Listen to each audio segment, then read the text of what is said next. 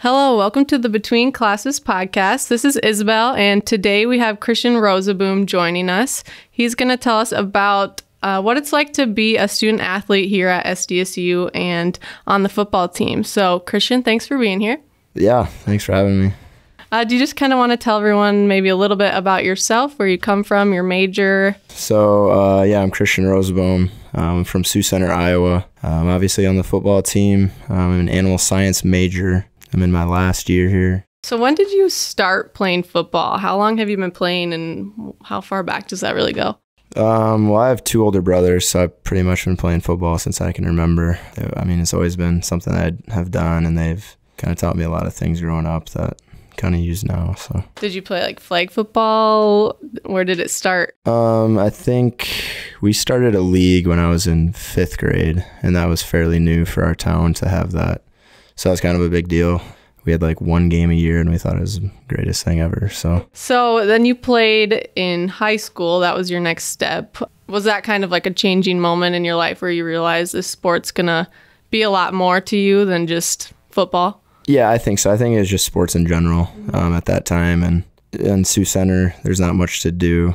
So we kind of just played all the sports that we could. So it's kind of a year-long thing, and had a lot of fun doing that. Have a lot of friendships still from all the sports that we've done. And just throughout getting older, I kind of realized that football was one that was the most important to me. So, what were some of the other sports that? I played basketball, baseball, and I did track as well. So. And did you just excel more, or just enjoy it more? I don't know. I definitely didn't excel in basketball. That was my worst sport by far. But I think it was just the one that meant the most to me, kind of. Just the relationships that I've gotten from it and just the work that goes into it. I kind of fell in love with that. So, what does a typical week look like you with football in class? Maybe this year's might be a little different since it's your senior year, but just in general, what does like a day or a week look for you? I guess during the season, we usually have Sundays off, go in and get rehab if you need it, if you have any injuries or whatnot. And then Mondays and Wednesday mornings, we have lifting.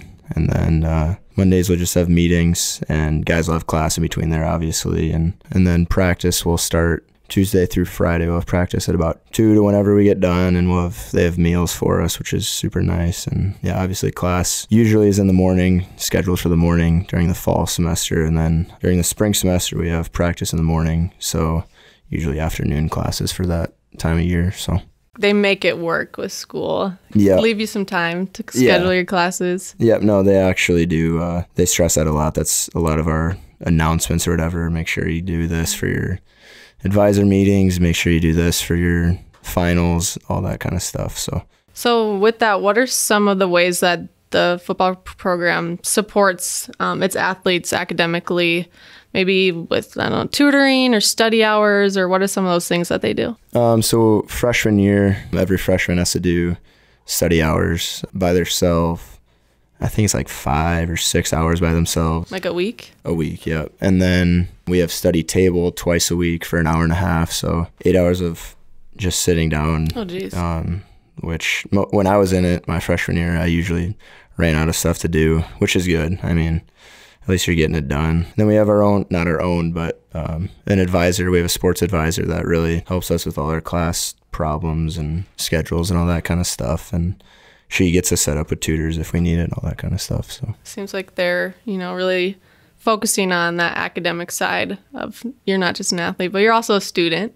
Right. Right. Yeah, absolutely. How do they log those hours when you're either at study table or just study hours in general? Yeah, for study table, it's obviously just attendance. And then for your hours, you have to go sign in with your coach, because the coaches are there all day. So you just go and tell them you're going to start your study hours, and then you sign out with your coach after it's done. And the coaches are in the dike house all day? Yep. Oh, geez. Yeah. So that's nice. Yeah. So you just got to sign in with them, and it's actually pretty strict. It kind of seems like your coaches are there almost as much as maybe a professor, like they're always in their office or available to the athletes. What has that relationship been like for you with those coaches? No, I mean, coaches and player relationships are kind of, it's different for every coach and obviously every player. But you spend a lot of time with them. You learn a lot from them. Hopefully they learn a little bit from you too. As a person and as a football player, I think our coaches do pretty well with that, making sure that you excel on the field, in the classroom, they make sure to check up on you, and then as a person too, they make sure that you're doing well overall. So then, in what ways has football set you up for your future? I mean, hopefully it'll continue on, but probably in some other ways too, that you get more out of sports than just sports. So what are some of those things that, you've really seen benefit you and that you'll carry on into the next phase? Your platform really builds as you're here. Yeah, like I said, hopefully football continues for every single player here, but for the majority, it's not going to. And it just having football help with your school, getting an education for a lot of guys that wouldn't normally come to college is a pretty big deal. And just the connections that you get with other people and the experiences that you can put down on your resumes and all that kind of stuff, any leadership that's come from it, I think that really goes a long ways for employers. So you have a busy schedule, but do they give you any free time? Do you get any time off? Yeah, we get free time. We just came off our bye week, and we had Thursday morning practice, and we had all day Thursday, Friday, Saturday, Sunday. So that was nice. A lot of guys went home after classes got over. Yeah, so there's free time. This summer we have free time. We get the month of May off after finals. So 1 month. Yeah, 1 month to do whatever you want. Yeah, pretty much. It's what you signed up for. So. Right. So what is the off season just that 1 month, or is there an off season? Usually we'll get, depending how long we're playing, we'll get off Christmas break. Then once we come back to school, obviously we're going and lifting and all that stuff. And then after finals get over, then we'll come back at the end of May for lifting and all that kind of stuff. So still time to do other things and see family. And yeah, you get a few weeks. A lot of guys go on their trips and stuff and all that kind of stuff during a May break. So what other things do you do outside of football? When I do have free time, I do like to go home, see my family. I'm not too far away, which is nice. I go hunting and fishing quite a bit around here, and then just hanging out with friends and going golfing in the summer, all that kind of stuff. So yeah, Brookings is the place for all of that. Yeah, it's all like in our backyard. Yeah, exactly. Then what are you looking forward to with the rest of the season? We're probably halfway through now, and there's still quite a bit left, but as a captain, are there any things that maybe with your team or just the games coming up that you're looking forward to? I think just with conference play, it's a big deal for us, just seeing how well we play against them. I know we'll play well, but the true competition is our conference. We have a really good conference, so just seeing how the guys step up for the occasion, and yeah, just seeing how the season goes.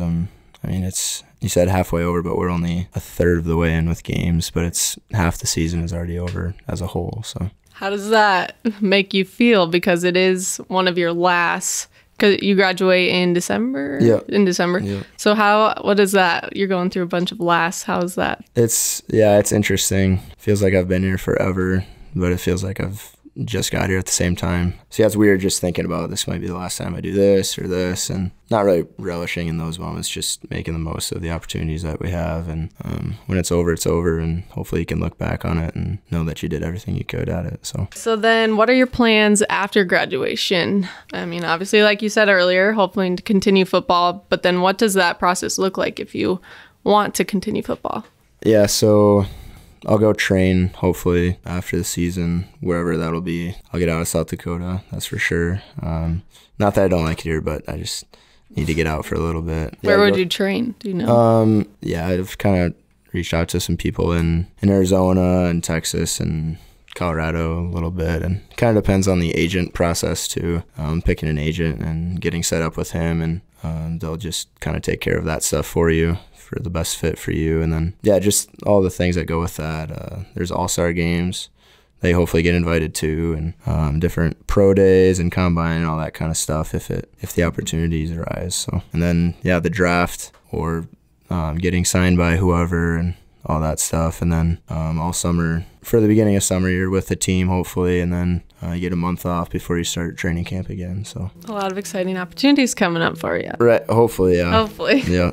Well, I think a lot of people here are rooting for you, so we hope that all of those things come true, and then we get to see you continue to play. Yeah, appreciate it. So I'm just going to ask you the last two questions that we ask each of our guests. So that first one is, what's your favorite thing about SDSU? I think just the relationships I've gotten from SDSU. I came here and I knew a couple people from high school, and I've stayed close with them, but the ones that I've really grown with, obviously the ones I had no idea who they were before I came to school here. So yeah, that's something that'll take forever, is just the people that make up this place and everything. So. And then what's your favorite thing about Brookings or the community? I'd just say, yeah, the community itself, just how they support the college, how they support athletics and football. Just really good people. The small town feel is something that was important to me, even in my recruiting and all that stuff, is something that really stood out to me. So yeah, again, the people. Yeah, I think you feel it like the moment you step on this campus, that it's just contagious. The energy, not only within students, but, the community and how they support athletics and just students in general. Yeah. Okay, well, thanks for sharing and being on our podcast today and telling us all about your football career and your life as a student athlete. Yeah, thanks for having me.